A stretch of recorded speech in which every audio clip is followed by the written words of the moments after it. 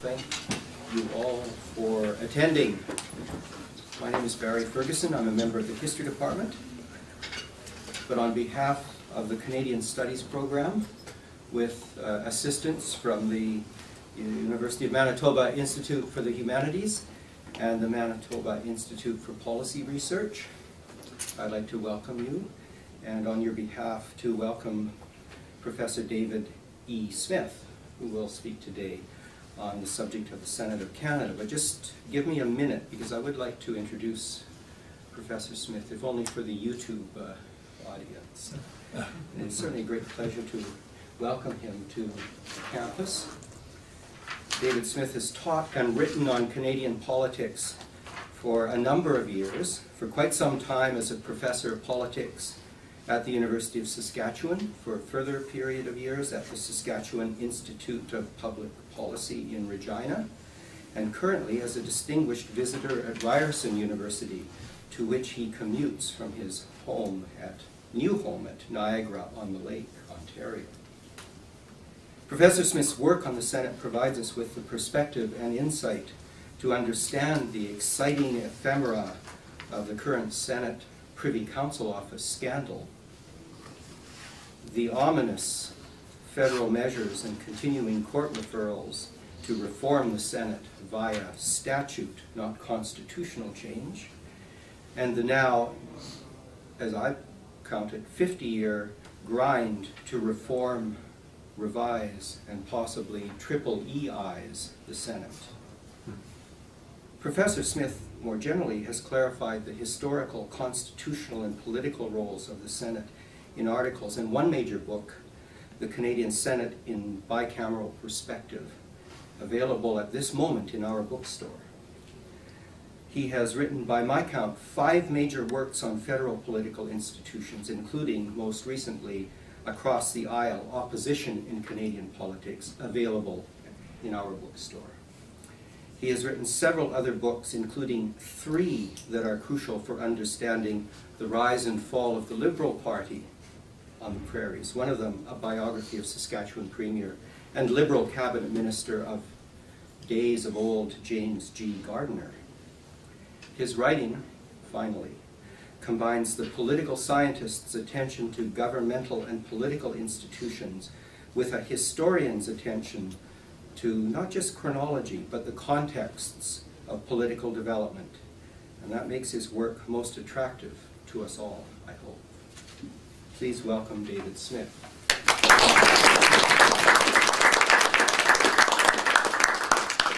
Thank you. I'm very pleased to be in Winnipeg. I haven't been here for some time.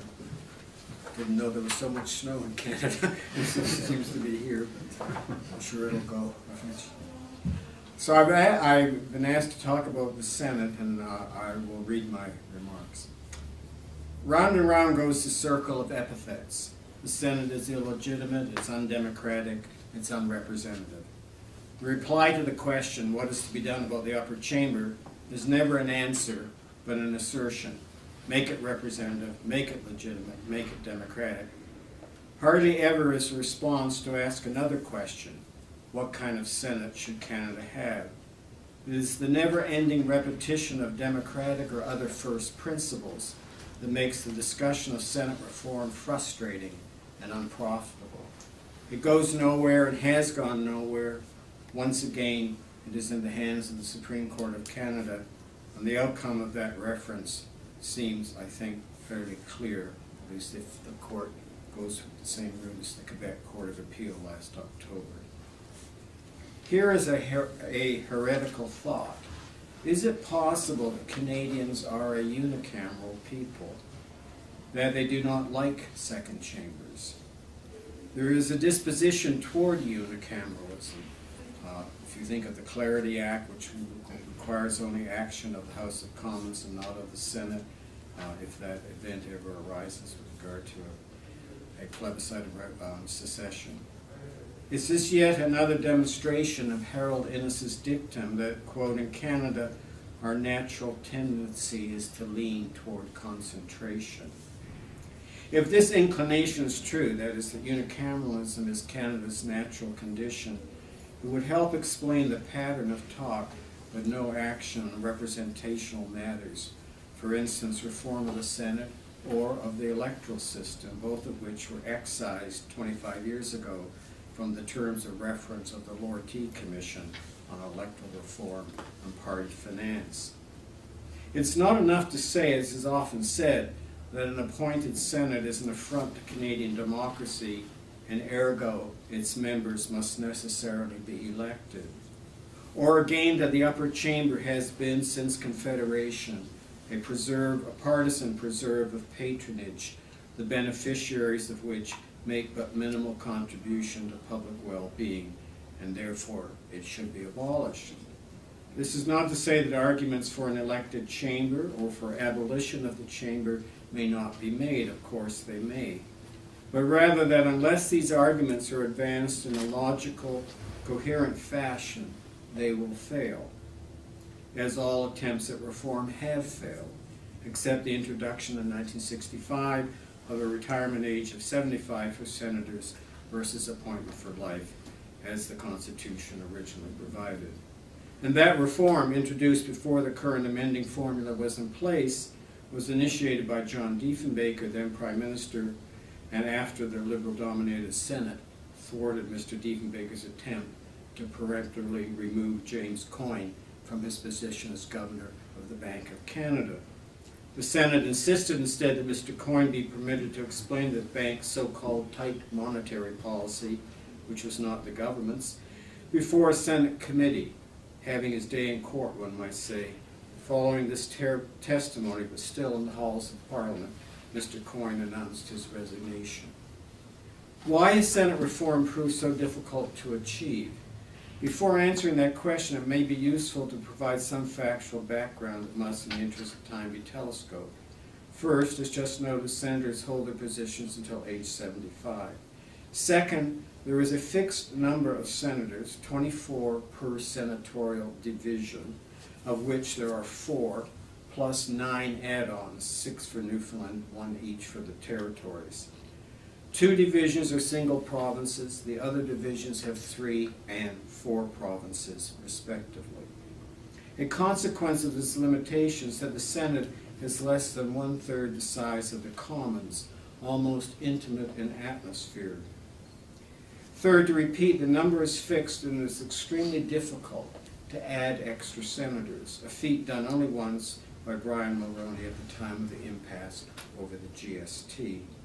And fourth and last feature is that senators are appointed on recommendation of the Prime Minister by the Governor General. Legislation currently before the Supreme Court in the form of a reference question would, if found constitutional, institute 9-year non-renewable terms instead of appointment until age 75. As well, it provides for consultative elections carried out in the provinces to determine nominees whose names would then be placed before the Governor General. In October, the Court of Appeal in Quebec found this proposed legislation unconstitutional, achievable only by amendment to the Constitution. Why did the Fathers of Confederation decide upon these particular features for the Senate? This is not a trivial question, since the Fathers of Confederation spent more time at Quebec on the composition of the Senate than they did on any other section of what has come to be known as the Constitution Act. More than that, the Senate was the one institution purposely designed to serve the new Dominion of Canada. In structure and operation, the House of Commons was an imitation of the Commons of Westminster, while the Crown, the third part of Parliament, was assimilated totally into the new Constitution. The 20 words of Section 9 of the Constitution Act say, quote, "The executive government authority of and over Canada is hereby declared to continue and be vested in the Queen," end quote. In the matter of senators, it is the Queen's representative, the Governor General, who makes the appointment in the Queen's name. To my mind, Section 9 is so absolute as to defy circumvention by simple statute. Constitutional monarchy makes explicable, if not acceptable to some, appointment of senators by the Crown on advice of the Prime Minister. There's no need to rehearse the arguments against an appointed upper house. They are well known. What can be said is that constitutional monarchy offered the Fathers of Confederation a practicable method of selecting senators to the upper house at a time when there were few alternatives. Election was not popular in United Canada after the experiment initiated in the 1850s of the elected upper house, while selection by provincial legislatures of delegates from among their numbers to sit at the centre, as was done in 19th century United States, violated the common sense of Parliament as a supreme legislative power, as in the United Kingdom, and the belief that British North Americans held that the creation of a national parliament marked an important step to the constitutional maturity. According to Bourneau, the only example, writing at the beginning of the 20th century, the only example in the 19th century of unicameral polities were the republics of Central America, the Balkan states, and the land tags and diets of the Austrian and German empires. Membership in the upper chamber is by senatorial region. The guarantee of equal regional, but not provincial, representation with the more populous provinces of Ontario and Quebec was responsible for the entry of the maritime colonies. Regional equity was essential to concluding the Confederation bargain, said George Brown. It might be thought, he added, that Nova Scotia and New Brunswick got more than their share in the originally adopted distribution. But it must be recollected that they had been independent provinces, and the count of heads mustn't always be permitted to outweigh every other consideration, end quote. And in Canadian politics, I think it is, as a general rule, safe to say that we don't never count, we weigh considerations when it comes to making decisions. The Senate was a form of negotiated compensation for securing rep by part in the House of Commons. Compensation to Quebec for what it had lost, equal representation in the Parliament of United Canada, and compensation for the Maritimes for what they would gain. In consequence of that agreement, it was possible to view British North America, in the words of Christopher Duncan, minister in charge of the very first census, as the three kingdoms. The allusion was to the United Kingdom, which encompassed England, Scotland, and Ireland, along with the Principality of Wales, and notwithstanding whose diversity appeared to the fathers of Confederation the paradigm of a successful nation. What was missing in the analogy, however, was federalism. Although Canada was a federal union, its politicians said amazingly little about this feature of the Constitution, except to haggle over the division of powers.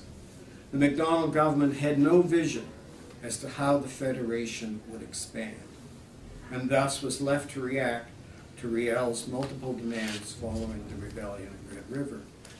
David Mills, a Liberal journalist and later cabinet minister, charged the Conservatives with failing, quote, to do what the theory of their system required, end quote.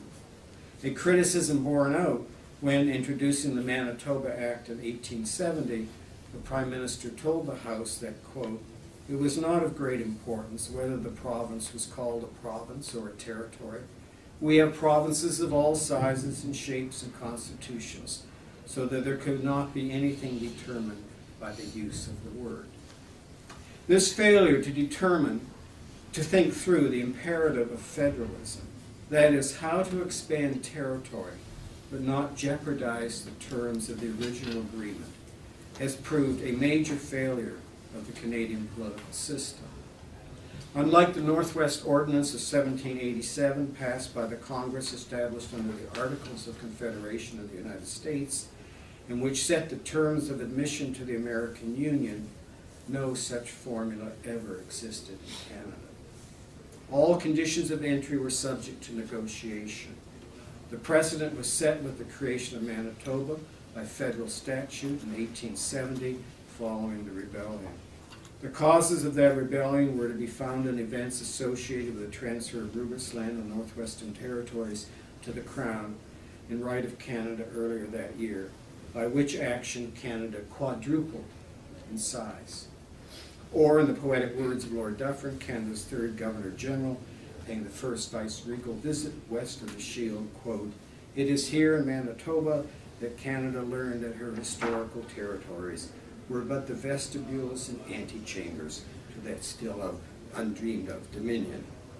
The disequilibrium caused by the acquisition of the West has never been righted, at least not in the eyes of the West. although attempts to assure the maritime provinces that they would not be overwhelmed by the new provinces with large settler populations led, unexpectedly, to political guarantees that made reform of the Senate all but impossible to achieve. Debate over what became the Constitution Act 1915, which created the 4th Western Section Senatorial Division, prompted maritime disquiet at its prospects in Confederation compared to those of the booming West. A sample of that unease may be found in a memorandum on representation of the maritime provinces from 1914. Quote, each colony has a right to adequate representation, italicized. A self-governing colony is more than the number of its inhabitants, end quote. Decades later, the Supreme Court of Canada used the same rationale in the Saskatchewan redistribution case, not equality of voting power per se, but, quote, the right to effective representation was the standard to be sought in the exercise of redistribution. But the Constitution Act 1915 went further than the maritime provinces had requested. No province, it said, was to have fewer members than it had senators. And the Constitution Act 1982, Section 41, made this guarantee one of 4 specified matters requiring unanimous consent for their amendment. The others were alterations to the office of Queen, Governor General, or Lieutenant Governor, the composition of the Supreme Court of Canada, and the use of English and French languages, and the 4th being the senatorial guarantee. Thus was created a Herculean obstacle to any Senate reform touching the subject of membership numbers. If, for the sake of argument, the Senate were to be abolished under a 750 provision, what would happen to the guarantee in Section 41?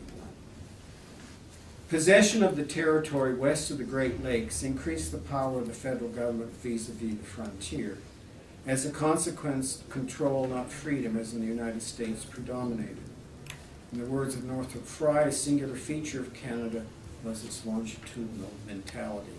An example would be the Northwest Mounted Police, created in 1873, and according to Richard Gwynne in his 2nd volume of MacDonald, the first ever distinctly Canadian institution, a police force. The statutes of Parliament that created Manitoba, Saskatchewan, and Alberta retained for the purposes of the Dominion the new province's natural resources and kept them, as you know, until 1930. They imposed denominational schools as a constitutional right, and they conferred on the Canadian Pacific Railway in perpetuity a number of land and tax privileges.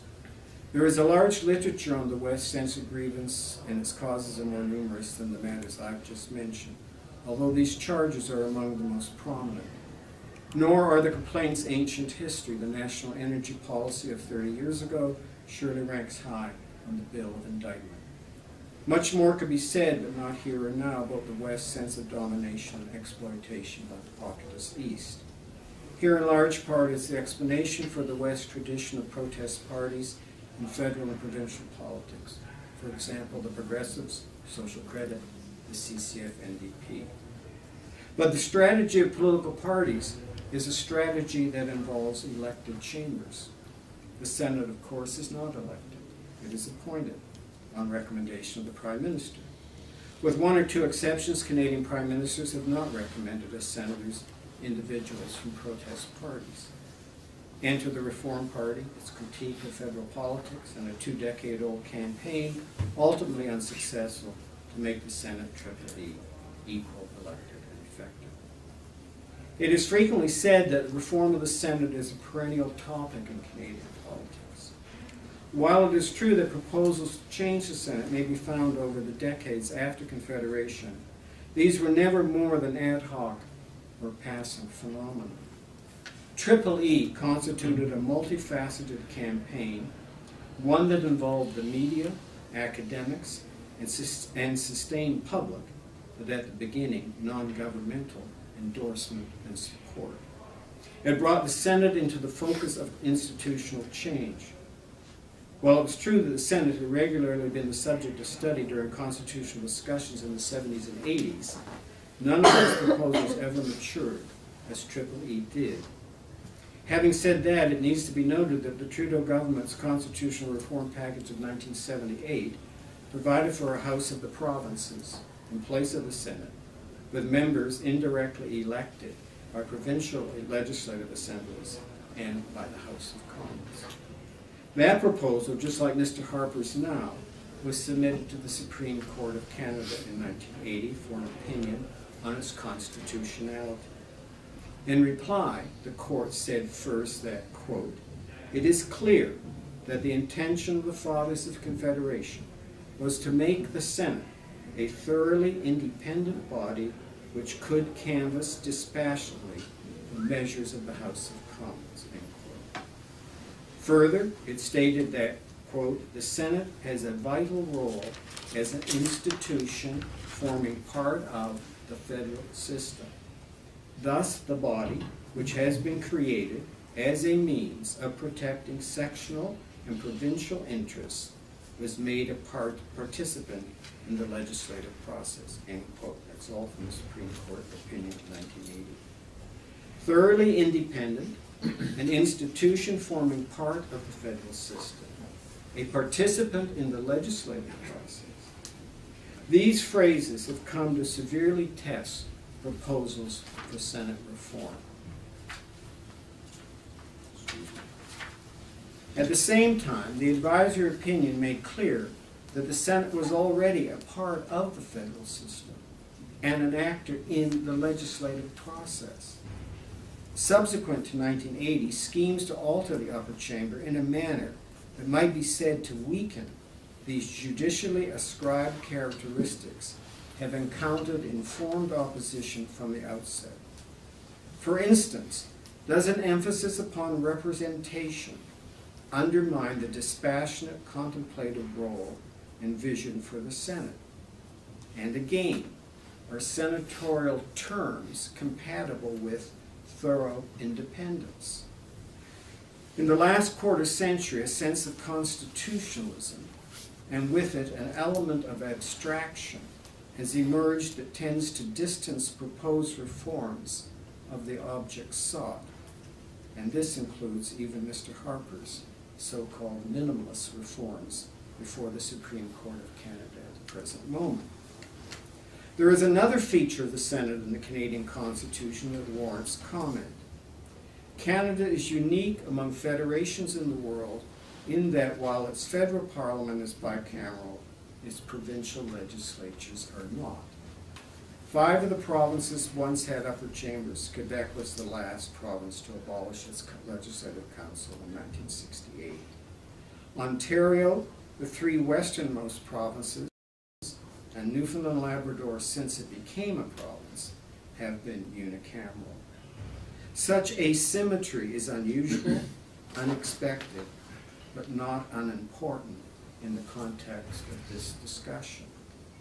Why was a province such as Ontario, which traditionally has made a virtue out of its British heritage and loyalty, satisfied with a single chamber when the mother of parliaments had 2? The answer is that Ontario and the other provinces understood the Senate's role to be a protector of religious, racial, and linguistic minorities. There was no need for local upper houses. Quebec was different because following the introduction of representative government in 1791, its large English-speaking Protestant minority had looked to the colony's upper house for protection, while Manitoba was a temporary exception because its early dualistic constitution reflected the terms Riel had demanded from Ottawa. Nonetheless, the first sentence of the Constitution Act, 1867, states that Canada shall have, quote, a constitution similar in principle to that of the United Kingdom. In that constitution, supreme legislative authority resides in 2 chambers. But the analogy with Great Britain and its parliament is false, for there never was a time when the upper chamber in Canada held dominance in British North America, The achievement of responsible government was an accomplishment of the lower chamber under the command of Baldwin and LaFontaine, and against the Legislative Council and the governor. The removal of placemen, that is, appointees of the Crown, and the introduction of patronage subjected the executive to the control of Parliament. The Senate never had the authority of the House of Lords, no landed aristocracy, no established church, no personal tie to the sovereign. There was never a crisis in Canada such as 1910 in Britain of the Parliament Act. Federalism and responsible government are the two principal features of Canadian politics. The Senate has a role in neither. Canadians are a unicameral people. In the absence of immediate experience with bicameralism, they have no appreciation for legislative institutions that are not representative bodies. In these matters, they lack both sense and sensibility, a condition reinforced when the subject is the protection of rights by the rise of the more popular competitor, the Canadian Charter of Rights and Freedoms. As a legislative body, which is the Senate's primary role, the upper chamber is seldom criticized. As a representative body, which is not its primary or even secondary role, it is frequently criticized. What is to be done? The Minister of State responsible for democratic reform, Pierre Poilievre, has said that 2 democratically elected chambers would be ideal for the Canadian public. The Premier of Saskatchewan, a former student, I might say, of mine, and I'm disappointed in his opinion, Brad Wall has called for abolition of the Senate because of its reform is impossible to achieve. While Burt Brown, one of only 2 indirectly elected senators to date, has asked, you want a dictatorship in this country? Without the Senate, however constituted, the Prime Minister would have absolute power. A maze of compromises, deals, and agreements, the Senate's architecture is central to the conundrum of its reform. Central but inadequately acknowledged, since debate seldom strays from the tried and true. Should the Senate be appointed or elected? In either case, should this be done at the center, nationally, or in the parts, provincially? Should the tenure of senators be limited to terms of whatever length, as opposed to a mandatory retirement age? When it comes to function, should the Senate be limited to a delaying or a suspensive veto, like its Westminster counterpart, or should there be weighted voting for measures in specified categories, for example, federal spending? Or should there be a double majority voting on measures of special linguistic significance? Or should the Senate be given power to approve order and council appointments as well as consent to treaties? Proposed reforms come and go and come again, but always with the same outcome, no change. Why is institutional and constitutional change in the matter of Canada's second chamber, whether major in the form of Charlottetown, incremental in the form of Mr. Harper's, the government's proposals, so difficult to achieve? Part of the explanation, I believe, lies in the longevity of senators. Appointed for life until 1965, until age 75 since, although that provision may lead to extraordinary long tenure, generally it does not, contrary to what the public might think. The average length of the office is, some years ago, when I looked at this, was around 12, but it's in the teens anyway. They're not there, and some even retire before 75, it's actually no one. Still, this is far longer, which is the important point, than the career of most MPs, and more particularly of cabinet ministers who pilot reform through Parliament. The life of cabinet ministers is very short indeed in their particular portfolio. Nor is it immaterial that senators are at the end of their political careers. There is no political uncertainty or calculation as to their tenure. Time is on their side. Part of it lies, the explanation for no change, lies in the composition of the Senate, where despite specified senatorial divisions, senators are allocated among the provinces. In the eyes of each province, their senators, or better still, their number of senators, belongs to them. Proposed reforms that would affect the numbers or the function of senators are carefully scrutinized by the provinces. Thus, the Senate never stands alone. The Senate has allies who, regardless of party complexion, usually come to its aid. And part of the explanation lies in the unity of the Crown and Parliament and the theory that sustains it, that there is no constituent power outside that tripartite institution. This acts as an original and powerful disincentive to articulating and initiating reform of the Senate, and then carrying it through to a successful conclusion. Back in 2007, former Senator Dan Hayes said that the Senate of Canada should emulate the United Kingdom example and encourage the government of the day to appoint a royal commission on Senate reform. I did not agree with that idea at the time he made it. I think I do now. Not because a royal commission in itself will produce a second chamber drawing broad public consensus. That seems improbable. Rather, I support a royal commission with terms of reference that will promote thought about Canada's central political institutions. Other than the role of the Senate, among the subjects it might address would be matters touching the work of the House of Commons, for example, questions of representation such as the electoral system, electoral administration, election law, and voter turnout, along with much complaint of rigidities in the conduct of Commons business and procedure. The third part of Parliament is the Crown, and a royal commission could with advantage examine, and perhaps even propose, codification of such prerogative powers as those dealing with Parliament's prorogation and dissolution. That appointment of senators is not the sole or even major source of Canada's frequently cited democratic deficit should be readily acknowledged. To the extent that admission is made, then the source of the conundrum of Senate reforms become clearer. Indictments about representation and legitimacy are not upper house matters alone, but plague all of Parliament. In other words, the interrelationship of Parliament's parts is a major contributing factor to the conundrum of Senate reform. Thank you.